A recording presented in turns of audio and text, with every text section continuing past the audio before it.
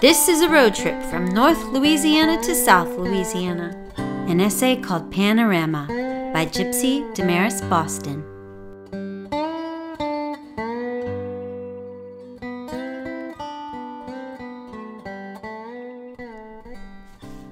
From the pine-covered red clay hills of North Louisiana to the moss-draped live oaks of the black and coffee grounds land of South Louisiana, I watch nature's pageant of beauty and look at our state with pride and delight.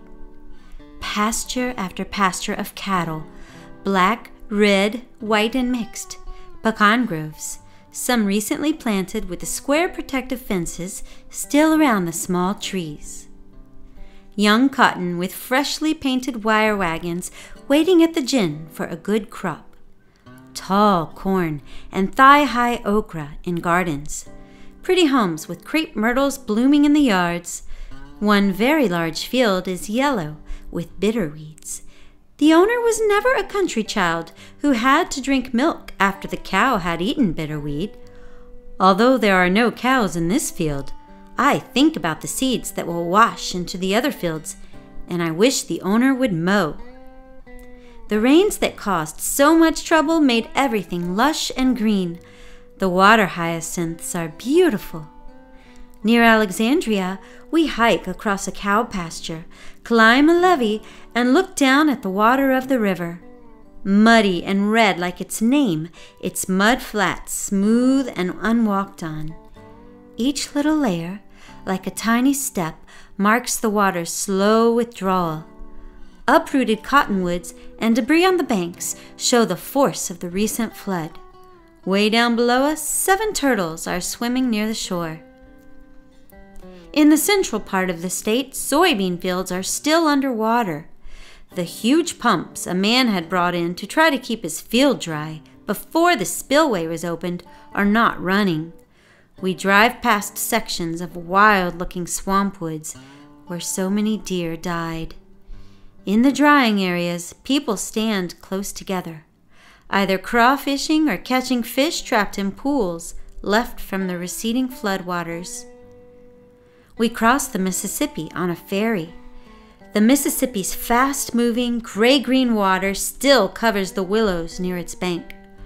Recently painted ships, too far away for me to read the names, stand at anchor, watching their turn to be loaded from the grain elevators or the barges pushed by sturdy tugboats.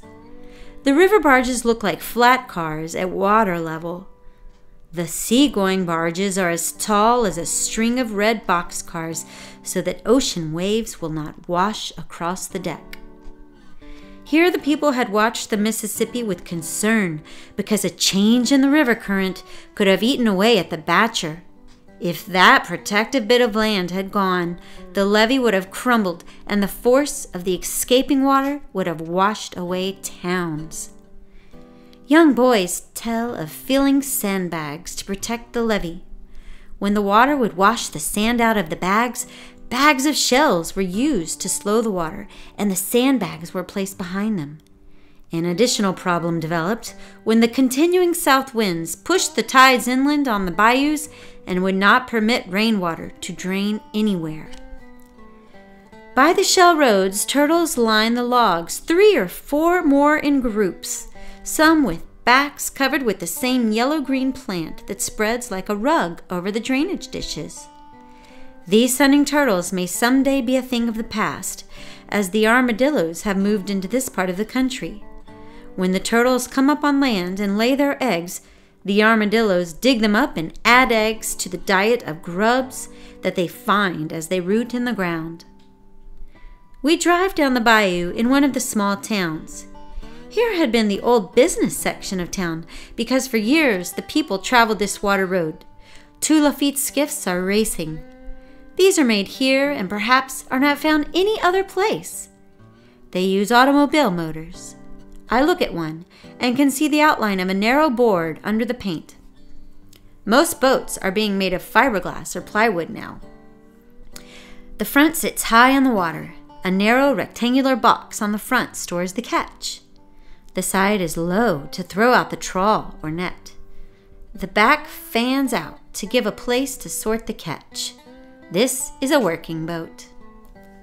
I look at the small pirogue hewn out of a solid cypress log, and I'm surprised to see it painted, even though the paint is very faded, because the pirogue must be very old. It is shallow, slightly pointed at the end, and the smooth walls look no thicker than a breadboard. There is a trick to paddling a pirogue.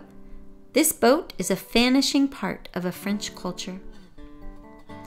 Near the coast, flocks of egrets, white and as large as frying chickens, feed on insects cattle stir up as they graze. These newcomers to Louisiana have now reached the cattle pastures north of Shreveport. Here, people are picking figs, while those at home are not yet ripe. I walk in the yards. The ground is so rich, and it rains so much, everything grows. My outstretched arms go halfway around one of the oak trees. Oranges are as large as a fist.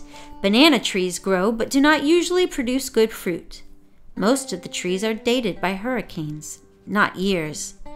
Since the last bad hurricane, a tallow tree seed sprouted by a young orange tree. The faster-growing tallow tree grew completely around the trunk of the orange tree, covering it for about a foot from the ground.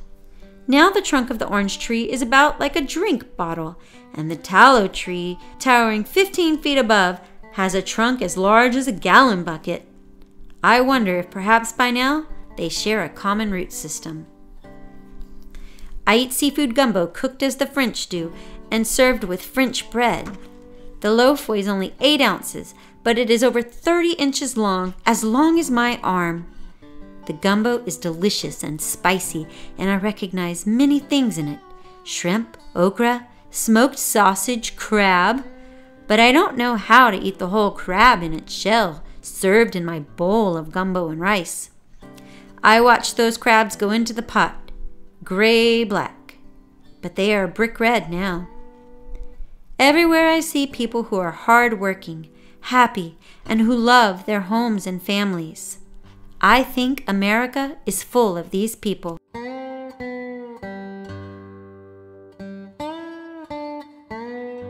You are listening to Confetti Park, a podcast brought to you by ConfettiPark.com.